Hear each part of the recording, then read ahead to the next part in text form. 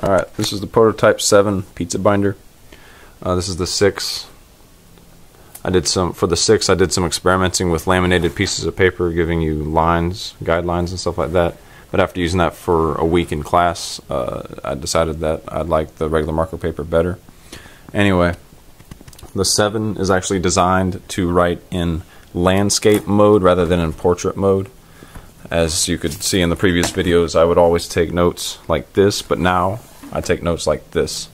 And this allows you to, whenever you're done, you prop it up to take pictures. This eliminates the worry of glare from surrounding lights and stuff like that.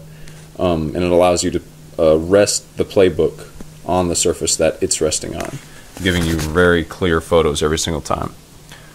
So anyway, yeah, as you can tell, the ratio matches that of the Playbook, making it reducing all the wasted space that came with all the other prototypes.